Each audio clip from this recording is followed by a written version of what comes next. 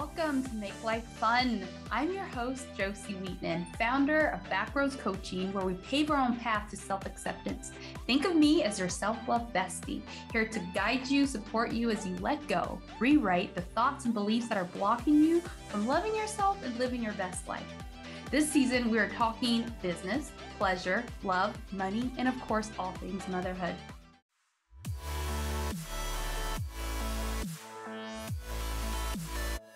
This show is sponsored by 35 Ways to Brighten Up Your Day. I created this ebook that you can download instantly at brightenyourdays.com to help you have more fun and create more joy by building the habits of taking simple, intentional, empowering action every day. Bite-sized inspiration and action steps to brighten your day. It starts with you deciding you're going to be happy and have more fun, and this will lead you to a brighter future. Get it today for yourself or someone special in your life and support the show by going to brighterdays.com. So I've been going through this whole conundrum with spirituality and religion. So I grew up going to church every Sunday. We went to a Lutheran church, and then we went to a Christian church. Like, my parents were trying to find the right fit for us. And so we did go to a few different churches, but it was every Sunday that we would go. And I just remember being told that God was just some guy in the sky that is punishing all of us and we deserve it. And I am so unworthy and this and that, right? And so that is the belief that I took with me through a lot of my life. And then I found more of the spirituality side of this divine love, of this God, of this spirit, of this bigger than life creator of life who lives within me and who is part of me, who I am that right now. And that opened me up in a way that religion never did. It anchored and rooted me deeper in a faith that life is happening for me versus against me, that I'm being punished. And so for me, the way I'm raising my child is going to be a lot different than I was raised. I mean, there is a place for religion and parenting. I do believe that we need to teach our child the beliefs between wrong and right, and being a good and kind human, and being a loving human, and being a loving person. But I do believe that there are some non-truths that I was raised with that I'm going to make sure that Everett does not embody, does not like swallow up and drink up and make it the truth for his life.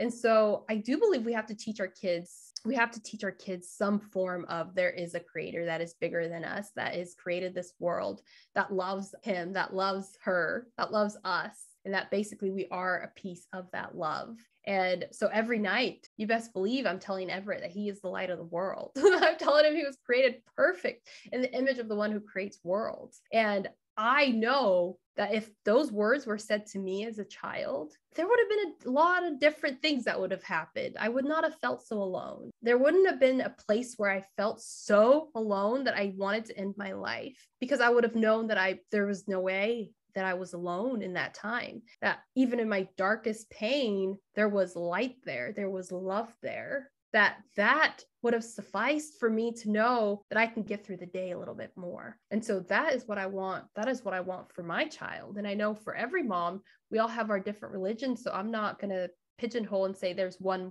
way or right way to teach your kids, but I definitely think there is a part that kids need to know. There is definitely a ways to be a parent. You can do it by yourself, and you can definitely do it with a partner.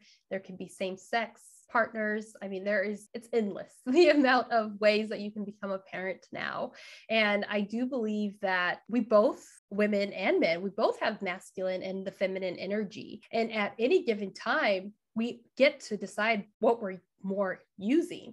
Like, the feminine energy is more of the receiving and more of the relaxing into, more of the nurturing and caretaking, whereas the masculine energy is more of the doing and more of the going after it. And I think at any given time, depending on what we are doing, we need to lean in more or less in what the feminine or the masculine energy. I don't believe it's a man or a woman thing. I believe it's an energy thing.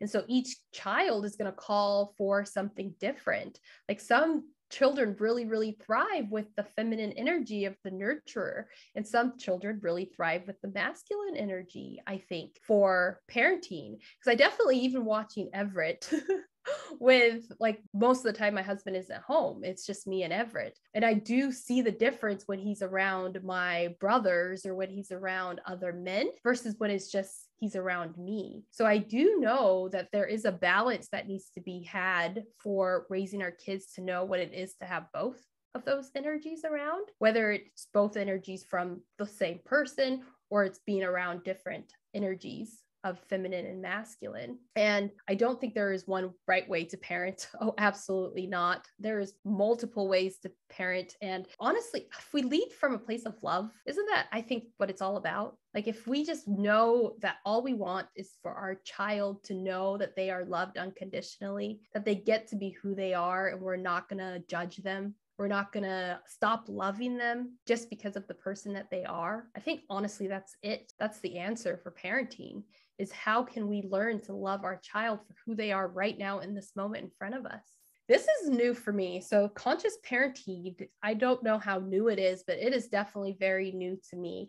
I definitely grew up from a place of you do something wrong, you're going to be punished and you're going to be disciplined and it's going to hurt. Like you're going to suffer. And so when I was pregnant with Everett, I knew there had to be a different way. So I started looking online and I started finding books that talk about conscious parenting and leading from a place of love instead of fear. And one of the books that I read, yeah, I have it. Let me grab it. Proper name, Loving Our Kids on Purpose, which is by Danny Silk, Making a Heart-to-Heart Connection. So Loving Our Kids on Purpose. That book taught me that we get to choose in each moment to love our kids on purpose, even as we're disciplining them. What we're doing essentially is teaching our kids to be adults, responsible adults in the world. And it starts with us.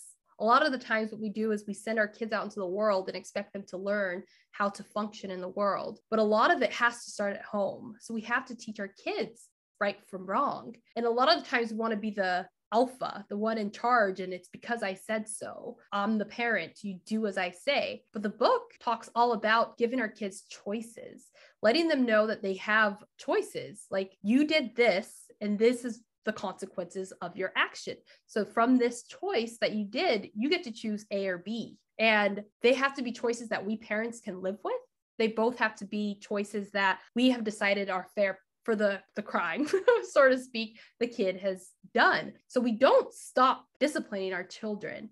We just do it from a place of like, they have autonomy. They get to make a choice on how they're going to move forward based on what they did. One of the stories of the book that I really love is where the boy was put in his bedroom and said, it's time to go to bed. You can play in here. You can play in here, but you have to keep it down. And eventually you have to go to sleep and you can't turn on the light and you can't leave the room. Well, what does the kid do? The kid starts playing really loud and it gets really crazy in there. So the dad goes in the room and says, are you tired? And the kid says, no, I am not tired. And the dad's like, well, I have something for you to do. Would you like to do something now that you're not tired? And the kid said, yes. So he has the kid doing some chores in the house because the kid's not tired.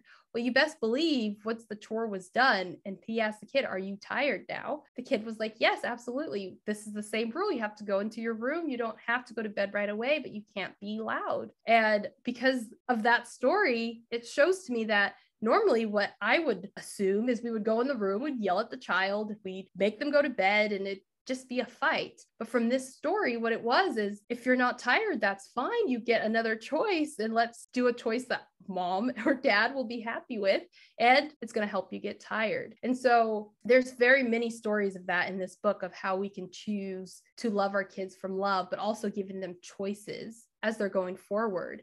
And another one of the stories is about boundaries. Like, we protect the things we love. And so our children, we love our children. And so we have to set healthy boundaries for them. We have to let them know what is right and what is okay, and what we're going to tolerate early on, as early as possible.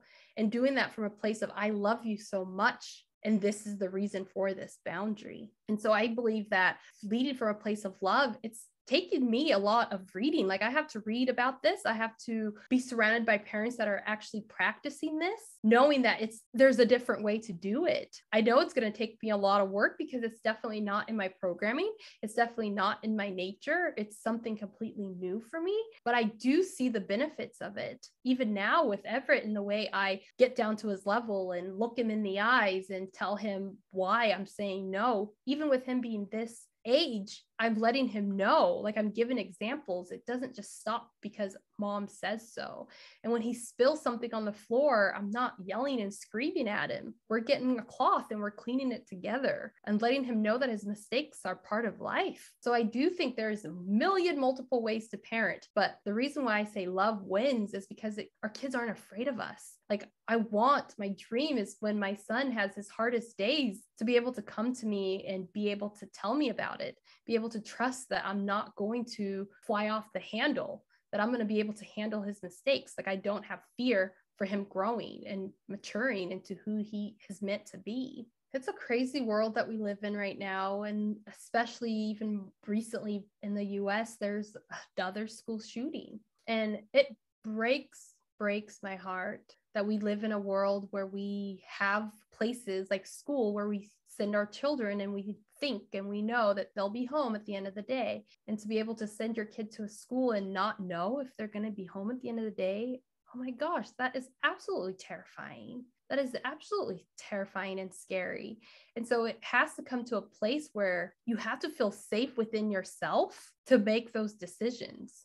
Like I have honestly been contemplating, what is it like to homeschool a child? I have been looking into what is it like to homeschool a kid this young? And is that the best option? Because it is scary out there. Not everybody's going to love our child as much as we do. And making those choices has to come from the parent, has to come from a heart-centered place of, yes, there's fear, but also it has to come from a place of love. So for me, instead of letting fear rule me, I am letting love lead. And so that, I think the most loving thing I could do for my son is to not send him to a place that I'm going to be terrified all day, every day, and not be able to function as if he's gone. Right. And so making these decisions from a place of, I'm going to feel safer at this moment in time if my kid is homeschooled for the next 1 or 2 years, and then we can address it later, what's better or what we could do moving forward, I think is just a parent by parent basis. It's just, the world is not as like it used to be. Back in the day when I was a kid, we would just go play outside, right? And we'd play until the street lights came up. And now it's a lot different. It's a lot different. And we are more awake and aware to the scariness of the world. And so we have to be vigilant and we have to be aware. And we have to not put blinders on to what is actually happening in the world. We have to know, right? So from that, and then once you are aware and awake, then you can make a better decision for yourself and for your family. But yeah, it's a tough choice. It's a tough choice to decide how you're going to parent and to make that decision. It's not something I don't think any parent should take lightly. It should be definitely a decision that is sat with and really, really sit with and figure out if it's going to work for you and your family. Because even with, like I'm saying, schooling, I never thought I was going to ever thought about homeschooling my child. I always imagined how simple and easy it would be to just send my child to school. But now, because of the way the world is, my thoughts are changing. My beliefs are changing. 100%, you have to be confident in yourself and you have to have trust in yourself that you want the best for your child. And you are parenting from, like, when you make that decision that you're parenting from a place of love, it starts to remove the guilt. Because if truly in your heart and your soul, like every decision you make is you're making it from a place of, is this loving for my child? Is this the next step for my child? Because each child is different. Like even with potty training, they say some kids will be potty trained at 2, some at 3. And that's why I truly believe in like letting your child lead, following by their example. Like when they're ready for the next step, they will let you know. And they're each so unique and so individual that we can't have a one size fits all for parenting. I don't even see how that would even be possible, because you could even have 2 kids in the same house have completely different wants and different needs and be completely different little humans. And so it's a case by case basis. Absolutely. And letting your child lead and show you and tell you and what they need at every given point is definitely going to be the easier way to lead, because then it's not all on you. It's a teamwork. It's a co-creation. And that is so beautiful. The thought of doing it together with your child and being so open to ask them, what do you need? And being willing to hear the answers. Everett and I are always constantly practicing embodiment through different ways. So for us, it's movement. So all day, we will have music playing in the house. We love dancing. We go in front of the mirror. It's so cute to see Everett in front of the mirror, looking at himself in the eyes and dancing in front of the mirror so that he can see himself and fully know that that's who he is. Like, we have a big, big mirror in the hallway. And each time we go past the mirror, I make sure to stop and look at myself in the eyes. And that is a practice that Everett, even this young, you can see him stop and check himself out in the mirror. And being in your body is so very important. And I think it's so easy for us to just keep moving and disconnect from our body because, I mean, life gets busy, but being present for each situation. So like if we're changing his diaper, like being so fully present and letting him know what I'm doing and talking him through what is happening. When I'm putting his legs in the pants, like right leg, left leg, right arm, left arm, put your head in, like I'm constantly communicating with him what is happening to his body so that he is so well aware of himself. Because I think a lot of times we just do things on autopilot. And what this does, vocalizing what you're doing to your child at any given time, like, I'm going to give you a hug now. Like, like, can I pick you up? Do you want me to pick you up? Like, giving them, even as young as almost 2, giving them these choices. I think what it does, it helps them to know themselves, even at such a young age. And so I make it a practice of every day, ever since he was a baby, to talk to him about what is happening to him. A lot of movement. We work on a lot of movement and dancing and mirror work. And I know to some people it might seem extreme, but really I do see the difference in my son of me being so conscious and aware of it. I see a difference of how he is, the confidence in him right now, and the knowing that he's already wanting to be potty trained. He's already asking me for things. There are mirrors, like our children are little mini versions of ourselves.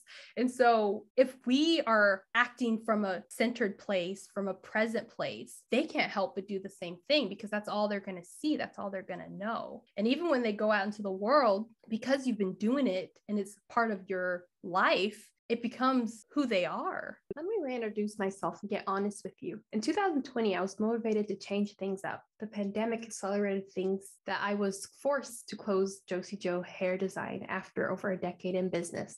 I started my first podcast, Backroads, because I loved to travel and I loved the travel industry and also personal development that happens when you travel, especially as a solo traveler. I got burned out after winging it with my podcast for 21 episodes and doing everything on my own. And I love to teach, and podcasting was still tugging at my heart. And I got inspired by motherhood and started the current podcast, Make Life Fun, that you're listening to today. And this show, Make Life Fun, was inspired by my journey of motherhood, where I just did not feel like I was going to be the mother that I wanted to be. I thought it was just going to be a hard job. I thought it was just going to be 21 years, 18 years of this like hard knock life, because I've heard from so many mamas and so many moms how hard motherhood is. And so when I came up with Make Life Fun, it was like, can we make it fun? Can we make it easy?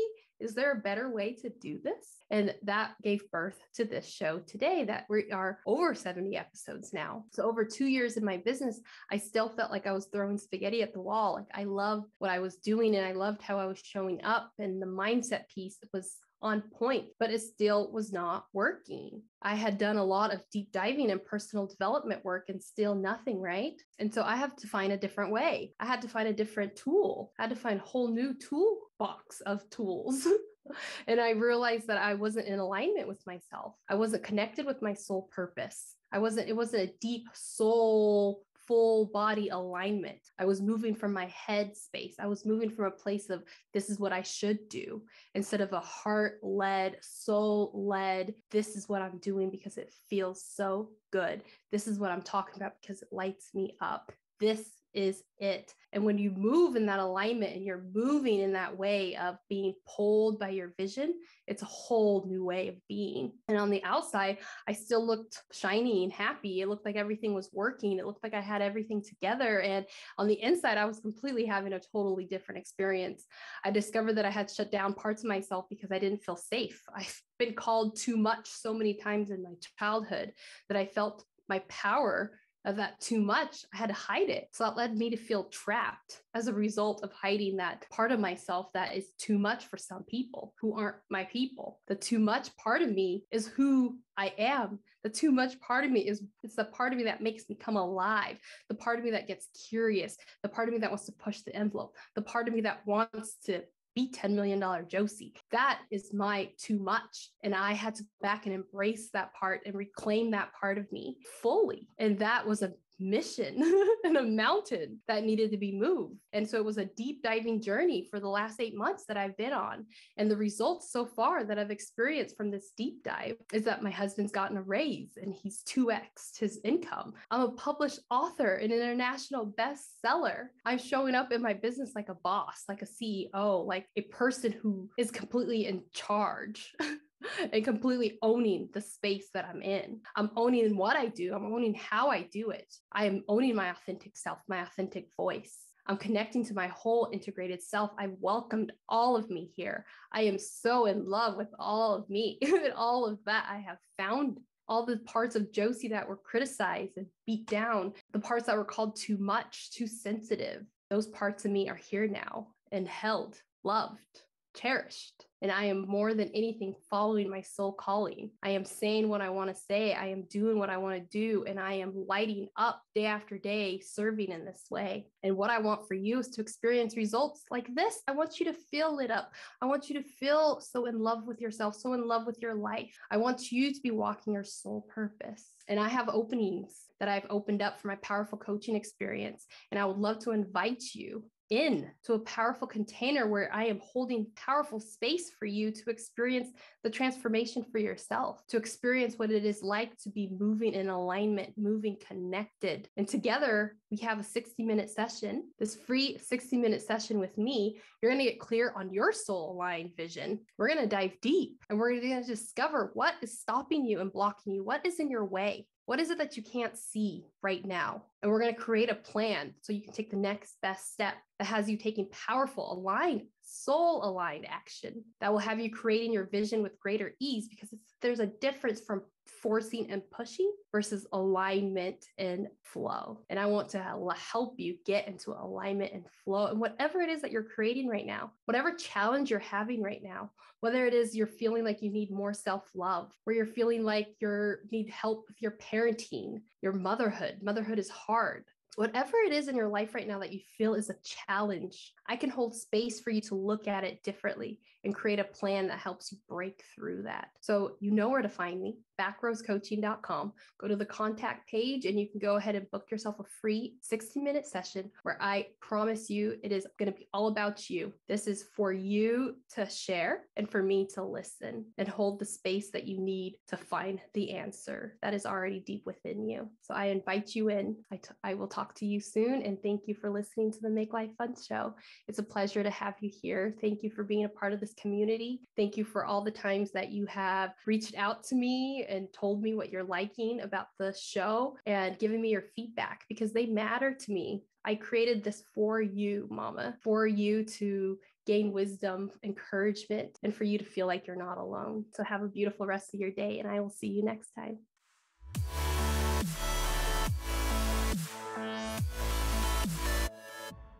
Thank you for being part of the self-love movement. Your support and care matters here. Please be sure to subscribe, review, and share. And get your ultimate daily planner freebie today by visiting makelifefunpodcast.com. When you're ready to step deeper into my vibration and work together, go to backroadscoaching.com. Thank you again for listening. See you next time.